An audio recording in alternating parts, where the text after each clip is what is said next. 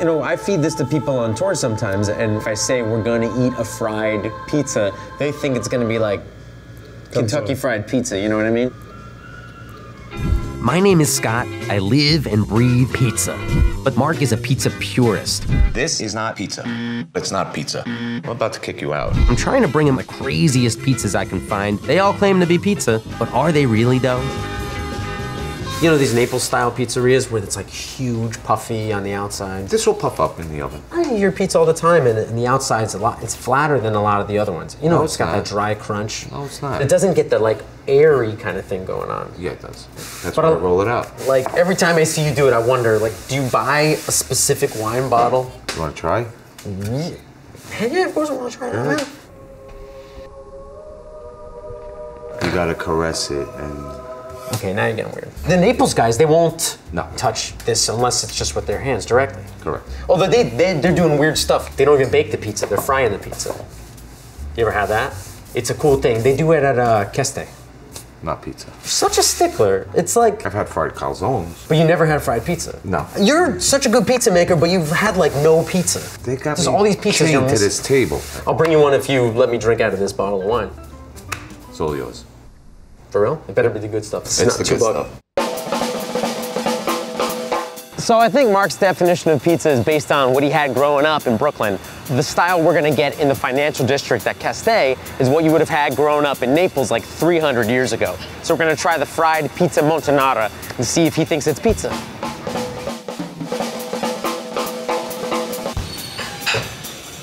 We're just gonna see Roberto. Oh, hell yeah. That's what we're gonna get. So many obstacles in here. Oh, that is not what we're getting, but it's still good. Wow. Quite a reveal. Hey, Roberto. Hey, Scott. What's going on, brother? I make some dough here. I see, man. You're always making dough. I'm glad you got a lot of dough on you because I am here for a pizza, obviously. Of course. So here. Mark and I are eating a bunch of pizza, and you know Mark's kind of like a little set in his ways. I'm trying to expand his horizons. Wonderful job. Yeah, so it's a tough one, but I feel like if I feed him the montanara with the fried crust and the roasted tomato, I think that's like close enough to what he thinks is pizza and far enough that it's a little bit interesting for him. You want to sit down? I can make the pizza for you. Sounds good. Thank you. You're the best. I'm gonna go get a glass of wine too. Oh. Oh, foosball. I always know I'm in good hands in Roberto's kitchen, but today I started to doubt whether Mark would consider the dough, which is fried first, to be fit for pizza. Pizza tastes best served right out of the oven. 500 degrees across the board. No exceptions. I should have taken some drugs before this because I'm too tense right now. I'm Roberto. I'm here. Keste. Today we talk about the fried pizza.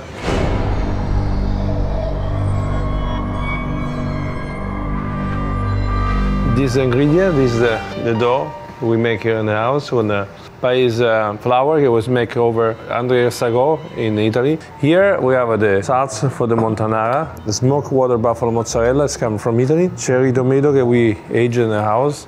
We cut the skin off. And put a lot of herbs inside.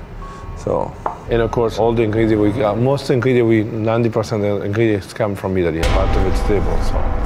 And now we can start to make pizza. The fried pizza. So we have very gentle ways. So when you don't put enough on top of the pizza has to come a puff up, and the air try to come out, and that is a problem. Pick up the pizza, and we go in the fryer.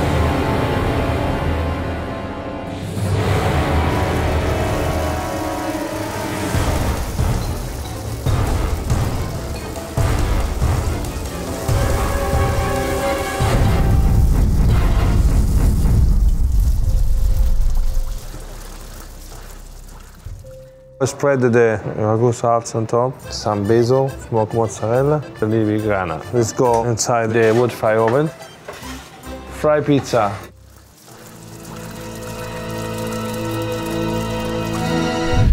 Hey, Scott. All right, Roberto. So, Awesome, man. so you know this pizza? Yeah, man. Classic, montanara. Which I had never heard of until a few years ago. Standard pizza dough, right? There's nothing different about the dough itself. The dough is the same. It's not like this is a new invention. You're frying the dough, pulling it out, topping it, and then that big difference, that twist on an old thing, back into the oven for a few seconds. Yes, so that was a big difference because evaporated the oil and have a, plus to give it this two different cooking way. I gotta just take a quick peek at this.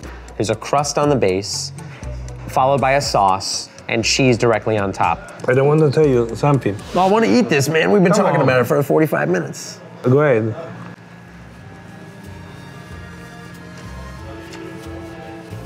That smoked buffalo mozzarella. Yes. Different game. So, I mean, this looks like a pizza to me. Yes. But, I mean, I'm from America. I'm from New Jersey, and I'm proud. Jersey strong. Pizza or not a pizza? What does something need to have or to be or to look like for it to be called a pizza? I think pizza for Naples is dough, cooking and wood fire oven or fry. Because Yeah, but I'm not from Naples. You're I not from understand. Naples either. You're outside of Naples. I'm no racist in that way. But I'm wondering, what do you say to a typical American customer, and they say that that's not a pizza? It's a fried pizza. It's no regular pizza. If you don't like, I will change and make another one.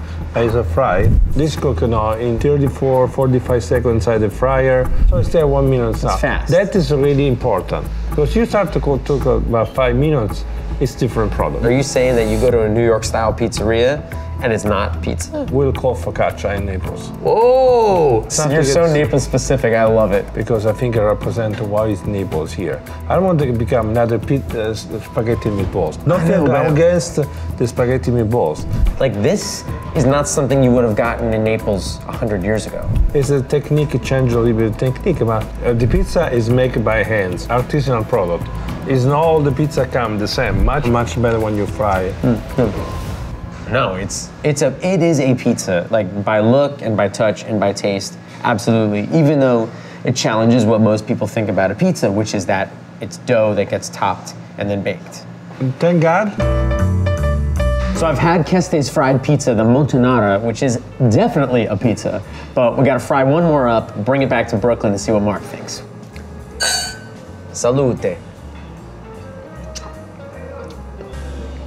I'm not into it. It's just a little too sharp for me. Okay, let's go change the glass. Let's go do another.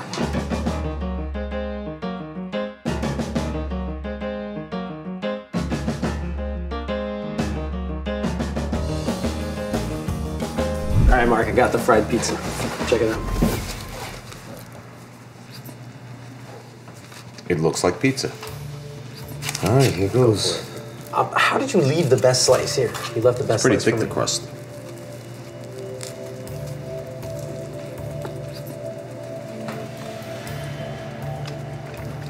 I figured it'd be a little bit more crispier. What's the read on your palate? It's Is there, I mean, what? Scott.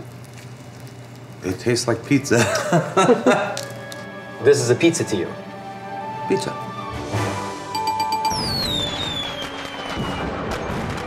Tastes like it came out of a wood oven.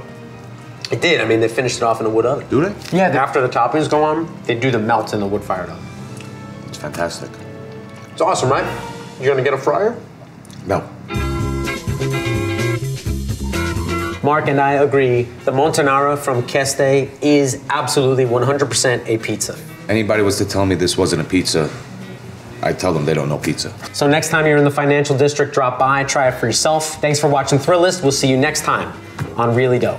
He's good at fried stuff. Really? Yeah, you had his arancini? Dude, he's doing No, the I haven't. frittatini.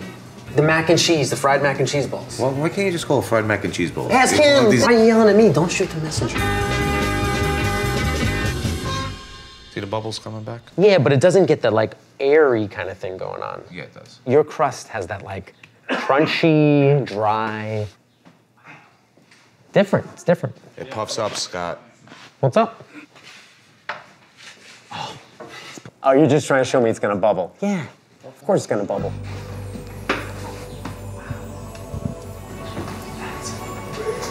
Dude.